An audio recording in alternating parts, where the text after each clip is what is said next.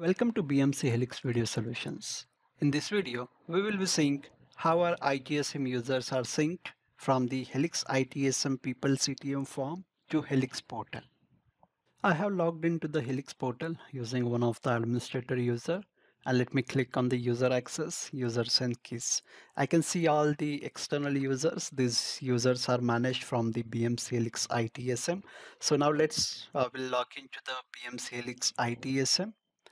So let me open the people CTM form. Yeah, so this is the people CTM form. So I will be creating a new user in this. Let's provide the name. I'll select the company name. And then let me go to the login, provide the login name. I will just give name T and login 1. Let me select the license type. So we can see the various license type. Please note, for license type read and restrict, the users will be not pushed to the Helix portal on the real time, but every user who has the license type as a read or restricted, they need to perform their first login on the Helix portal, so it would be dynamically synced to the Helix portal and it would be visible. So for here, I will select the license type as a floating.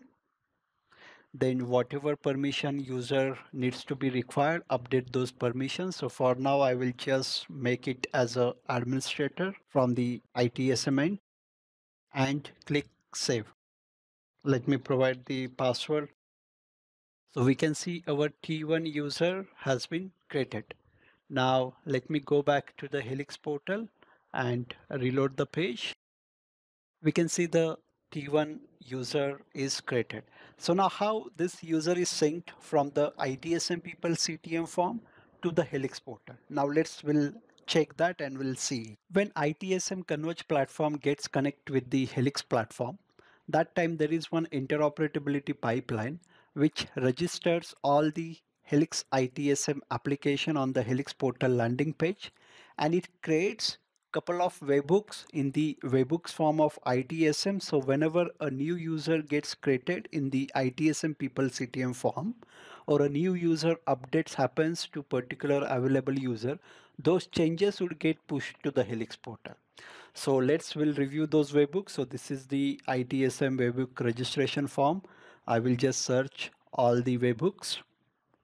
So all of these webhooks are responsible to push the new users to the Helix portal or push the update of the new users or users to the Helix portal.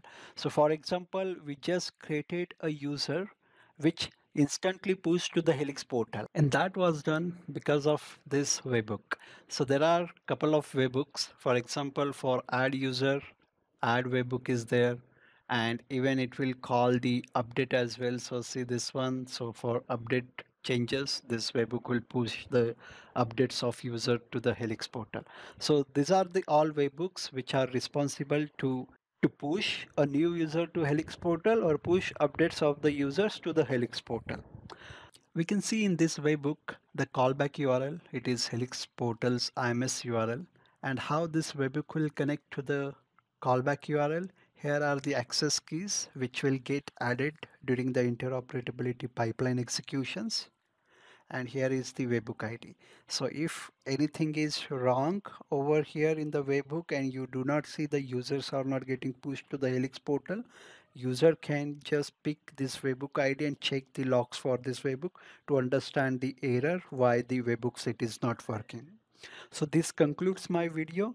Thank you for watching. Please refer to the official documentation for additional information.